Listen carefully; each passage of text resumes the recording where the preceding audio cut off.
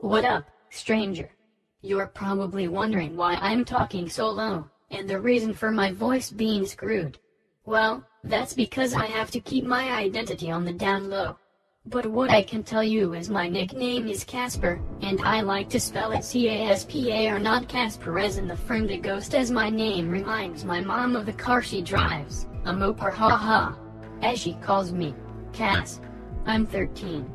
I'm a sickly boy raised to a humble family near Paradise, Nevada, and I'm a student at William E. Orr Middle School. Although my outward appearance may have deemed my future as not looking too bright, God had plans for me.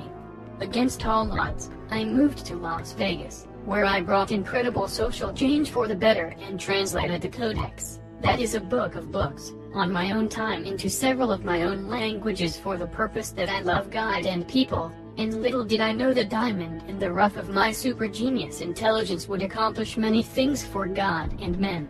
It got me selected in an after-school CIA Explorers program as an intern analyst for like a week to translate extraterrestrial languages. But get this, it's for the CIA's division of Area 51. Pretty cool, huh?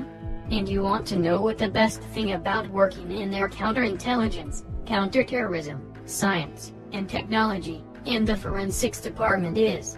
Well, they let you take home a limb to research, analyze and write reports on for educational developments. So, I took one home.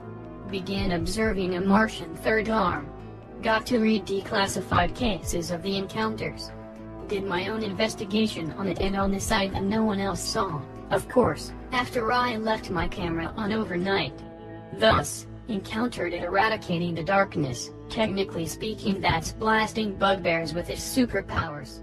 Whereas, rumor has it that these third-arm Martians are the enemy, but they have been fighting for us against the things that go bump in the night. Now I've started my own underground podcast to advocate for them, but I do it on a low profile.